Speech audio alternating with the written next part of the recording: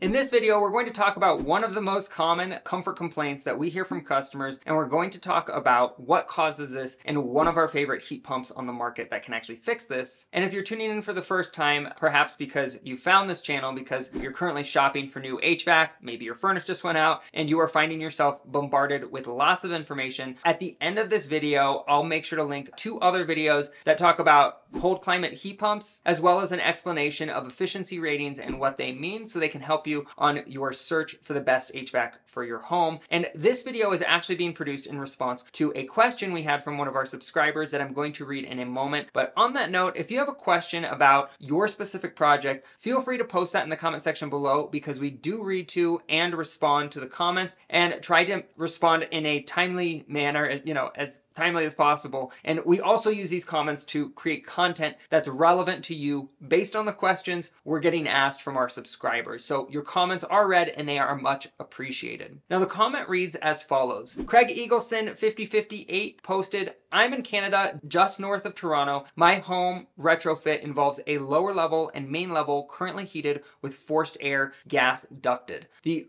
4-bedroom upper level is electric baseboard heat, and we have concluded that the addition of ductwork to the upper area would be complicated and cost prohibitive. The contractor has recommended a 1-ton ductless unit, daikin single head wall mount Aurora heat pump, 1-ton ductless outdoor to supply the upper, and a daikin fit heat pump 2-ton to supply the lower 2 floors. I have questioned the need for 2 units, thinking that there may be a daikin unit that may offer something similar to the daikin fit heat pump with a ductless outlet that also incorporates a possible single head ductless wall mount that can feed the upper level. Any thoughts would be appreciated. Well, first off, Craig, thank you for taking the time to post a comment. It is much appreciated. And there's a lot to unpack here, so I'm going to start off with your region. Because for anyone that's watching that has a question they want to post below, important information like where you are located or system size is super helpful when we're responding with feedback or any sort of recommendations. So Craig, thank you for the thoughtful and thorough comment and for all the information about your specific situation. And the short answer to your question is yes, absolutely there is an option that you can use 1 instead of 2 systems, but there's pros and cons to doing this, which is what I'm going to touch on in this video. And the reason your house is typically uncomfortable. Now, if you walk into a large multi-story home that maybe has 1 central air system, because if you have a traditional forced air system, oftentimes the longest duct runs just don't get good airflow, and as a result the upstairs might be too hot or too cold, and the downstairs could be extremely hot in certain spots and extremely cold in other spots where they're not getting enough airflow. And the reason that most people have an uncomfortable house is because the duct wasn't designed well in the first place, and honestly this is just one of the limitations of forced air ducting. Now, one of the solutions to this Craig relayed in his comment is that he will have a second system for the upstairs and a main system serving the main floor, but if you did want to combine these systems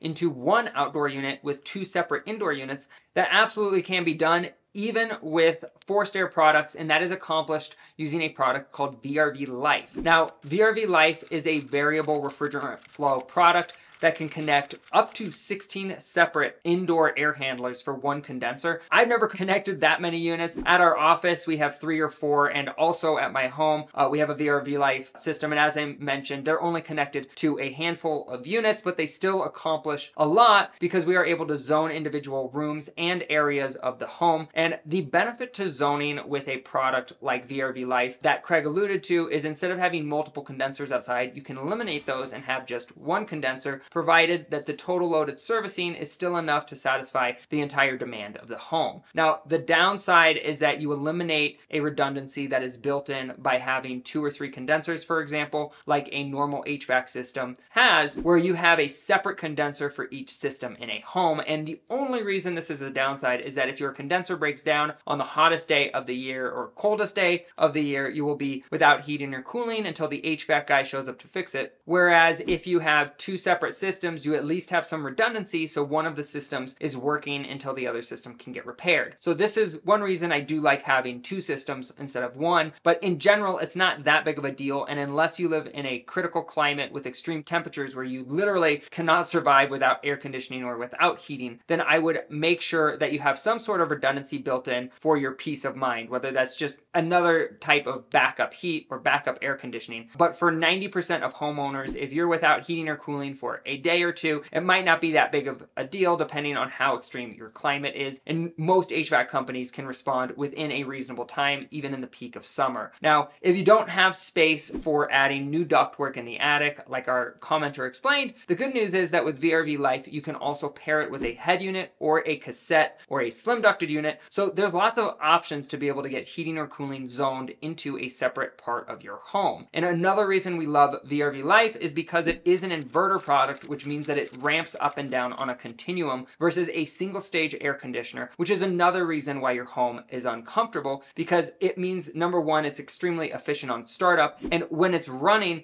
it will ramp up and down instead of coming on or off 100% like a single stage system. Literally, our 5-ton VRV condenser pulls less power on startup than a space heater, which is impressive. It's somewhere around 300 watts, which for a 5-ton unit is very minimal. And the bottom line, it's very efficient when it first kicks on when compared with a non-inverter product. And from an efficiency standpoint, you're typically going to see a consumption savings of somewhere around 30%, give or take, depending on the type of equipment you're transitioning from. Now, that's just my opinion, but that's also what I've seen firsthand in the installations that we've put these in. Now, VRV Life, as well as some of the other Daikin heat pump products out there, offer low ambient capacity that allow them to do well in cold climates. And if you're not familiar with cold climate heat pumps, there's a video that I'll make sure to link at the end that dives into the topic further. But the bottom line is that is one of the biggest heat pump myths that we hear that is simply not true, and that is that heat pumps do not work in cold weather. However, my heat pump works all the way down to -10 degrees Fahrenheit, and I've witnessed it firsthand doing that. So that is obviously not the case. The big thing is making sure you're getting a heat pump that is going to work well in your climate. Any of the low ambient cold climate heat pumps will also work well in extreme heat for cooling as well, because a heat pump is just an air conditioner with a reversing valve. In order for something to qualify for a cold climate heat pump designation, that just means that it has to have a COP rating of at least 1.75 at 5 degrees Fahrenheit. And I go over this in more detail in the video I referenced earlier that talks about efficiency ratings and explains what they mean and what you should know in the context of picking out the best HVAC for your specific situation. And if you're enjoying this content so far, please make sure you smash that like button for the algorithm and subscribe to the channel. It is greatly appreciated and helps out the channel a lot, so thank you for doing that. But the bottom line is that if you have uncomfortable hot spots and cold spots throughout your home, and you are looking to zone your house after the fact, meaning that this is not a new construction project, then VRV Life is a great product for this reason, because in retrofit applications, it is much easier to run a new copper line set to a remote part of your home